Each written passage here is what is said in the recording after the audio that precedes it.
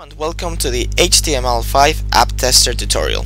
In this tutorial we'll be looking at how to make the most of the app so that you can test your web code app on an iOS device without the need of any certificates or an iOS developer license. The first thing you will need to do is to download these three files either from the YouTube video or from the app, as we will see in a minute.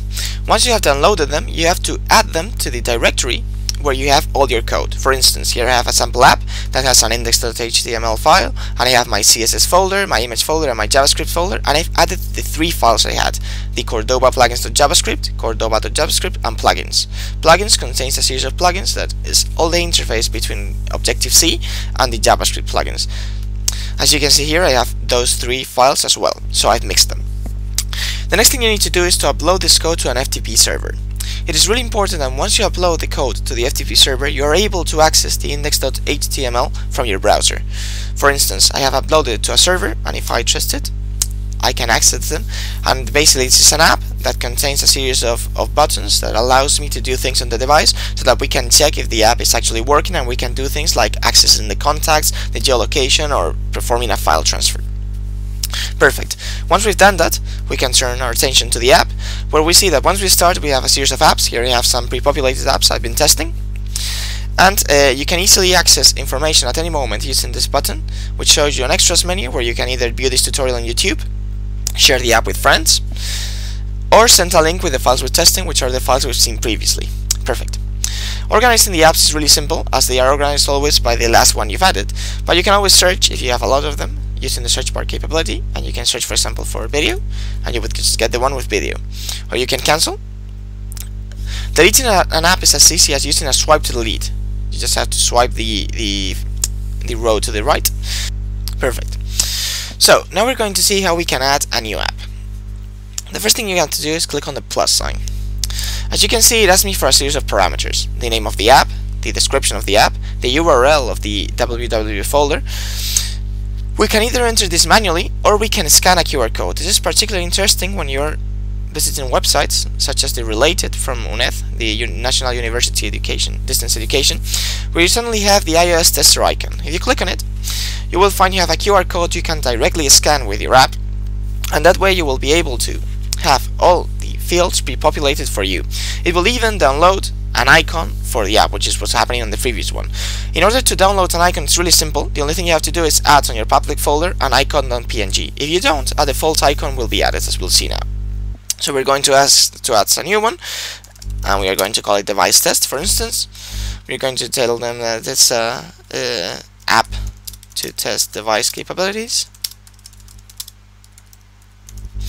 and we are going to add the URL we've written before. There's no need to write the HTTP part, because if you don't do it, the system will automatically do it for you. So I'm just going to go for the second part.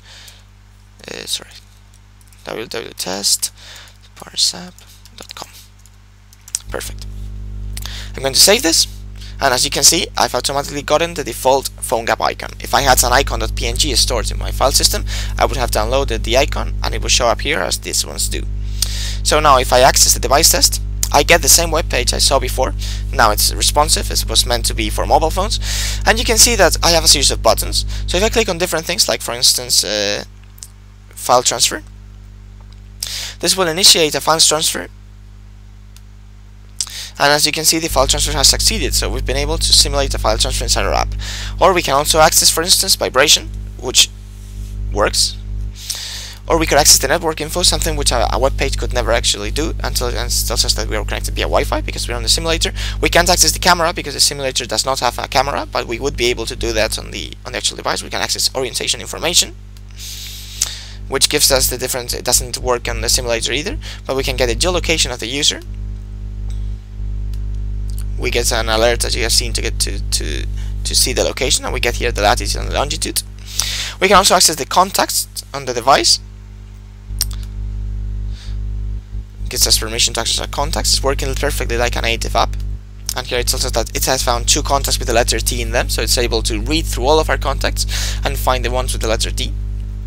And we can even access an in-app browser, which is a native browser that later allows us to return to a PhoneGap app, and basically this will load the Apache Cordoba main web page. But as you can see, we're able to load the native the native web browser inside your app, so it's working perfectly. The other systems work equally as well, and well, I hope you, and if I return to apps, I can return to my app and test another app. It's as simple as that. Well, I hope you have enjoyed this short video on how to work with the HTML5 app tester, and I hope it helps you to make your iOS developments a bit better, and you enjoy it and make the most of it. Thank you very much for your time.